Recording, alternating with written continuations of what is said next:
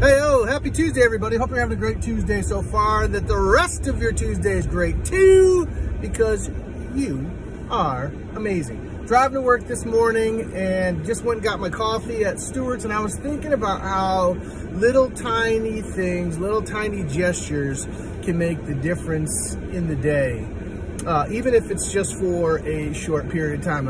I got my coffee, got in my car, turned around, got ready, and it was pulling out onto the main road, and there's a big line of traffic. And as I was waiting there, you know, several cars went by, and there was a gentleman in a truck pulling a trailer who was flashing his lights, indicating that he was waiting for me so I could get out into traffic.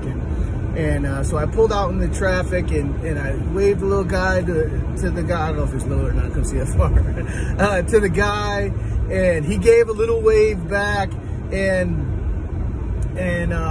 saying, "You're welcome," and I went on my way. And I was kind of shocked at, I wasn't in a bad mood anyway, but I was kind of shocked at how much that gentleman's little wave picked up my spirits even more.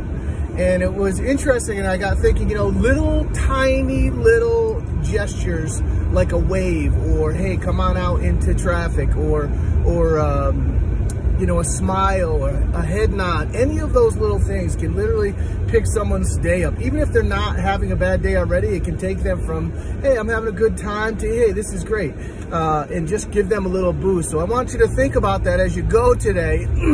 Think about, as we're out and about, what are the little gestures that take almost no effort that can really change or boost someone's countenance as they go. So I hope that helps you. Hope that encourages you. Get out there today, folks. Gain yards in all you do. And please take care of that mindset, because it matters. I love you.